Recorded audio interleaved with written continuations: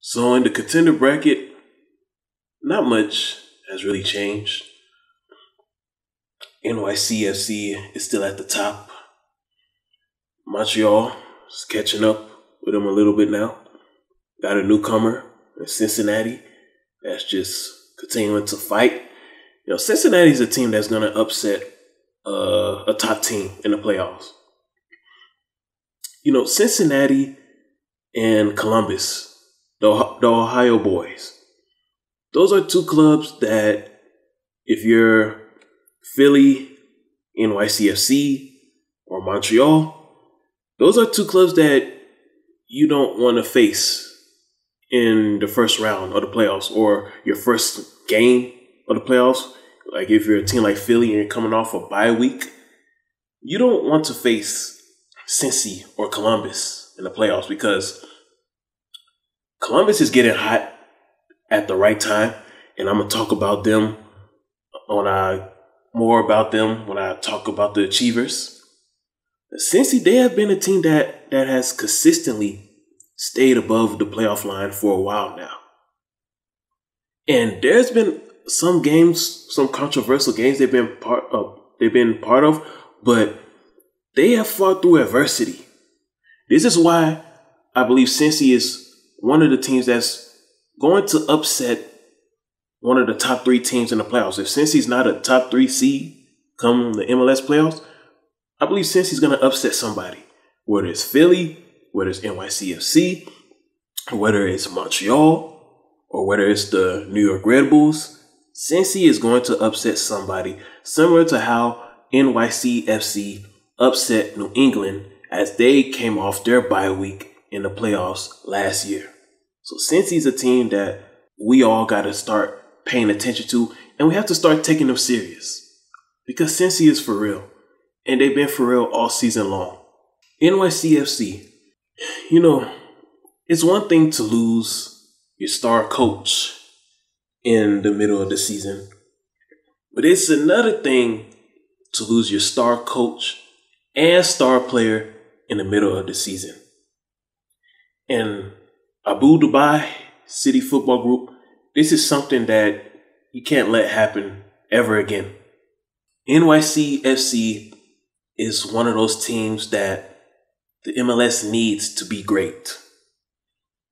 Because you being the 4th popular league in this country, or if college football is considered a professional sport, MLS, you're really the 5th most popular league in America. So for you, population, market, it matters more for you. So you need teams that's in the big markets, the New York, Chicago, Los Angeles, Atlanta. You need teams in those 4 big markets to perform well. So, I don't know, it's like ever since Tatsy left, it's like a player has not really stepped up to really be that guy on offense. When Ronnie Dyla left, the team struggled a little bit. And then Nick Cushion, he was eventually able to get it together. So now the new challenge is finding the guy on offense, somebody who wants to be the guy, someone who wants to be the man, someone who wants to be the face of NYCFC. Because, look, in the MLS, in America, soccer, offense wins championship, points wins championships. If you don't have a great offensive player, people are not going to watch your team play. And that's just the reality. I don't care how it's done in Europe. This is not Europe. I'm talking about sports in America. If you don't have a great offensive guy, if you don't have a superstar on offense, people are not going to want to see you play. So somebody on that NYCFC offense has to step up and decide to be the man. I thought it was going to be Taos Magno, but recently it's not looking like he wants to be the man. So somebody has to step up and say, I'm going to be the man. I'm going to be the new star in New York City. I'm going to be the guy who scores. Because look, NYCFC, gridiron football season is back. And the fact that you don't have any stars, like New Yorkers, they barely support soccer to begin with. And the thing that helped you, NYCFC, you had a star in Tati Castellanos, and you had a star coach in Ronnie Dyla. Both of them are gone. So you really gotta.